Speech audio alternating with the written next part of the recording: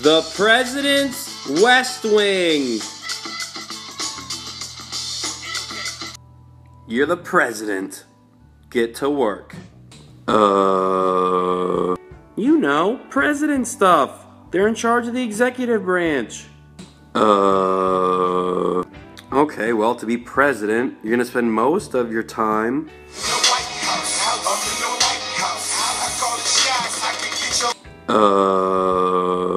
okay, you're supposed to know this. The legislative branch makes the laws, and then it's up to the executive branch to enforce those laws. Like cops. Cops enforce laws for the state and local government. Bad boys, what you gonna do?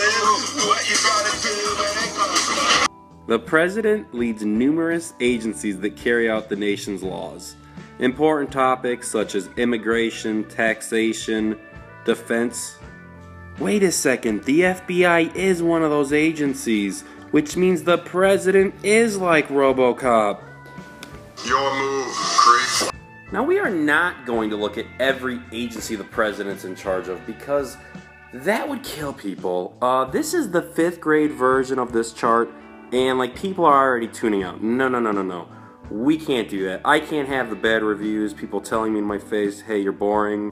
I don't have the self-esteem for that kind of rejection, okay?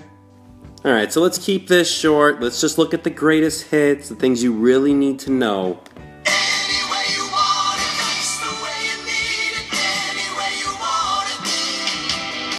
So the president is going to do most of his or her work from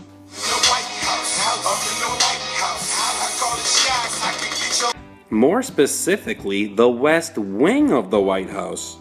You know, you've heard of the Oval Office and stuff. The White House office. These are the people right next to the president all the time. The aides that oversee the political and policy interests of the president. The president can hire anyone they want for the White House office. And they can accept their resignation, wink wink, or fire them whenever they see fit. The Chief of Staff is a very important position in the White House office. They set the president's schedule, they readjust it based on need, and they are very powerful because they control access to the president. The press secretary is in charge of dispersing the president's message to the press, and then defending the president's actions to the press, trying to make the president look as good as possible. The Executive Office of the President, EOP. You down with EOP? The Executive Office of the President is the staff that provides support to help the President govern effectively. The President picks someone they want for the job, they nominate them. The Senate has to confirm this person before they are officially hired, but the President can fire at their discretion.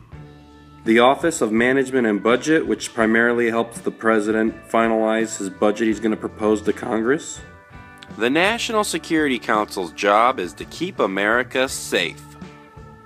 The President gets advice from the Secretary of State, the Secretary of Defense, the Joint Chiefs of Staff, maybe the VP, some policy experts on certain regions as needed. The Cabinet. Exactly. The Cabinet is the heads of the 15 executive departments. The secretaries or head of these departments are nominated by the President, confirmed by the Senate, and can be fired at the President's discretion. All important, but the ones you hear about the most would be Department of State, Defense, Treasury, and Justice.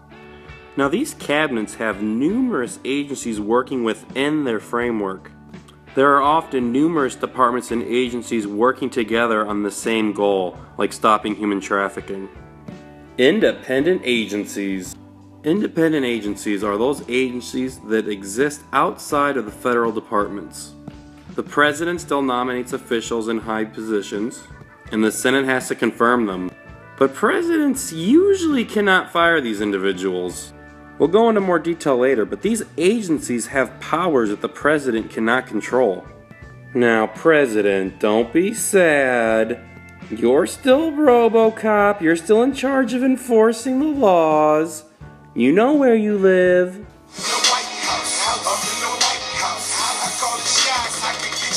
In fact, the President gets to pick their own management style. The pyramid style is one in which decision-making powers are concentrated at the top. Much like a pyramid. Chief of Staff is very powerful in this style, although they do answer directly to the President. The circular style, or the hub and spoke, is the style in which the President is central in most decision-making. The President is very involved making decisions daily, and this often wears them out. They can't continue like this for 4 years. The ad hoc style is one in which the President utilizes committees, task force, and special advisors to develop and implement policy. At first glance it seems like circular, but there's less spokes. There's less groups the President's relying on. They don't have to be as involved. There you have it, a little insight into the executive powers of the President and what they do in that beautiful White House. Well, I'm gonna go. It's time for me to decide if I want to watch Bad Boys or RoboCop. Oh, they're both so good. This is tough.